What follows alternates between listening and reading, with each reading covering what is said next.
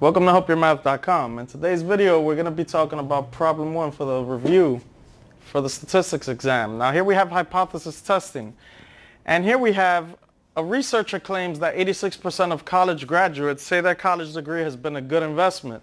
In a random sample of 1,000 graduates, 845 say their college degree has been a good investment. At a significance level of 10%, is there enough evidence to reject the researcher's claim? Now here we see we have a lot of information. So let's start by highlighting what's important in this problem. And here we notice firstly, we have to identify our claim, right? So our first thing to do is identify the claim. And our claim is, our claim says, and we see here a researcher claims that 86% of college graduates say their college degree has been a good investment. And that percentage is going to be represented by the P. And P stands for the proportion, which is a percentage usually. And this is going to be 86%. So the reason why this has equality is because they claim that 86% of college graduates say their college degree has been a good investment. This is specifically for 86%. So we set the claim equal to 86%, which turns out to be 0.86. Now, whenever we have a claim, there's a certain format that we have to follow as far as hypothesis testing goes. For instance, our alternative and null hypothesis, this is the null hypothesis. And HA will be the alternative. And right here I'm just going to add the type of test it is.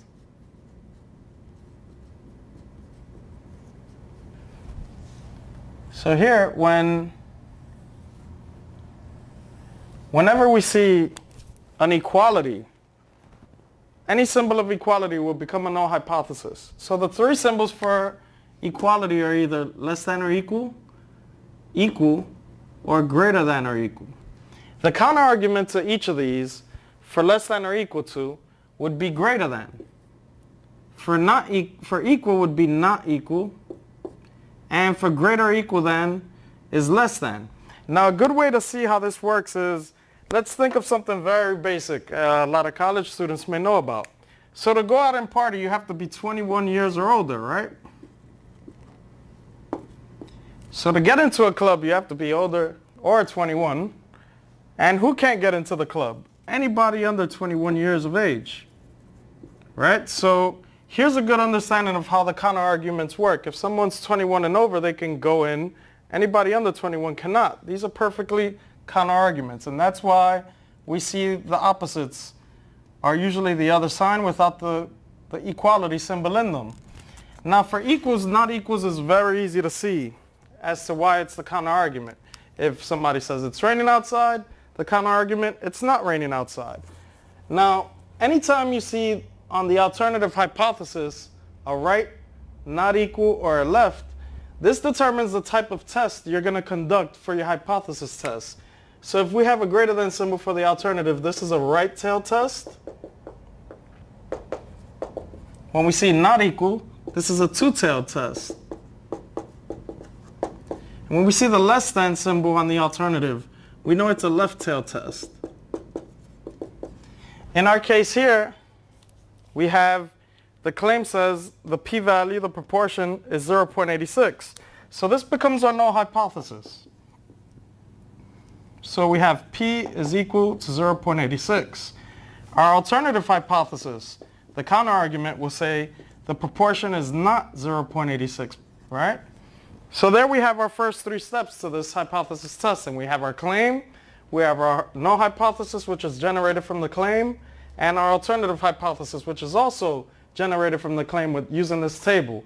Make sure you make a note of this. This will help you through all your hypothesis testing. Now that we have the first three steps, we're going to move on to the fourth step, which is identify the rejection region using the significance level. And to see that, we can look for the significance level on this table. As we see here, alpha is 0.10. So here this is telling us that our significance level is 0.10. And since we know the tail of the test, right, it's a two-tailed test, we'll draw a diagram to represent where we have a rejection region and where we won't, right? So here's our normal distribution table because this is a p-value, and alpha is 0.10. So when we divide alpha by 2, we get 0.05, and this represents the area in each tail because there's two tails to this test, right? Here's one tail, here's the other tail. Now, we know from this significance level, which is generated by doing 1 minus the confidence level, which gives us alpha, and we have the value of alpha as 0.10. 1 take away the confidence level will give us the significance level. So here we can easily see that the confidence level is 90%. By looking on your z-score charts in the bottom right corner, you should see a little chart with 3 specific values. One says 0.90, 0.95, and 0.99, all 3 of them. Next to them are corresponding critical z values. The critical z values for 0.99 are 2.575, for 0.95 is 1.96, and for 0.90 it's 1.645. So here our alpha, because of our confidence level of 0.90, gives us our critical z values. So on this side it's negative 1.645, that's the critical z absolute value of it is 1.645. On the left hand side it's negative, on the right hand side it's positive. And in the middle here we have the 90%. So over here we have the 0.05, over here we have the 0.05. Now the way this works, and in the middle here we have 0.90. The way this will work then is if our z-score falls out here on the ends above 1.645 or below negative 1.645, we're going to reject the null hypothesis.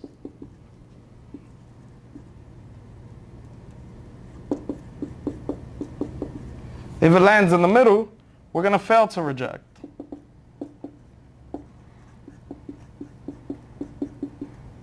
All right, that means it has to fall between negative 1.645 and 1.645. So now, since we have our critical region, let's notarize our z critical value. So our z critical will become plus and minus 1.645. So now we have to calculate our z-test statistic because we have our rejection regions and our z-critical value. So we're going to get our test statistic to see if our test statistic falls between these two values. If it falls between, we're going to fail to reject the null hypothesis. If it falls above or below the negative and positive of these, we're going to reject the null hypothesis. So let's calculate that z-test statistic then. So our z-test stat, to calculate the z-test stat, we're going to need to notarize the rest of our details. So what do we know about this problem? We have 86% is our p, right? Our p value is 0.86, so we're going to need a q. To get q, we do 1 minus p, and p is 0.86. This makes 0.14. Besides p and q, we're also going to need, because our formula for the test statistic is p hat minus p over the square root of p times q over n. So here our n is our number of samples, and here we see the 1,000 graduates are our n, right? So here we have 1,000. Our x, to make p hat is the value x divided by n. So to make the p hat, we also need the x. And x is the 845 college students who say their degree has been a good investment. So we have here 845. So then we have the p hat is x over n, which is 845 divided by 1,000. And this is 0.845. So there's our p hat. We have everything we need to calculate this now, right? So besides this, we will need a calculator and a z-score chart, right? And make sure you have both of those handy because it's going to be really important the way you calculate this, all right? It's a little bit of a tricky situation. Make sure you have a good scientific calculator or a TI calculator to do this. So I'm going to abbreviate this test stat to TS. So we have Z of TS equals the p hat, which is 0.845 minus 0.86 divided by the square root of 0.86, our p value, times our q value of 0.14 divided by 1,000. Now be careful when you're doing this, because you should have all these values in parentheses and a square root outside of it on your calculator, all right? Best way to do this, do the top and then do the bottom, then divide the top with the bottom using the answering key on your calculator, right? So when we do this difference on top, we're going to get the ZTS equals negative 0.015, right? After we get that value, we're going to do everything in here and leave it in the square root. And when we do that, we're doing 0.86 times 0.14, which is just about 0.0012, and we divide that by 1,000. We're going to get 0.00000012. Right? And now when we take the square root of this, and while we're dividing, we divide this by this in the square root, we should get negative 1.36 and 7. We want to keep at least 3 decimal places when doing this because we have to round this to the second position. When we round this, we get a z of negative 1.37. Based on this z-score alone, our test statistic, negative 1.37 is going to fall between these two numbers, which is right here. So based on this score, we can determine that we fail to reject this null hypothesis because we see it falls in the fail to reject region. However, if you had to do the p-value as well, I'll show you what you need to do. In this case, it's a two-tailed test, the only test in which you have to multiply your p-value by 2. We have to take our test statistic and generate the area from the z-score that this generates. Usually if you have a negative, you calculate to the left. If you have a positive, you calculate to the right, meaning you have to do 1 minus if it's on the right side. In this case, we don't have to worry about that. So our p-value is going to be 2 times the probability of z is less than negative 1.37. And this is the part where we need our z-score charts, right? So we're looking up the z-score for negative 1.37, and our z-score for negative 1.37 is going to be 0.0853. And when we multiply these two, we get 0.1706. So our p-value here is 17.06%, or just 0.1706. So to reject or accept the null hypothesis, we have to compare the p-value to the alpha. And if your p-value is greater than alpha, you have to fail to reject the null hypothesis. In this case, our p-value is greater than the null hypothesis, so we must fail to reject the null hypothesis. Thank you.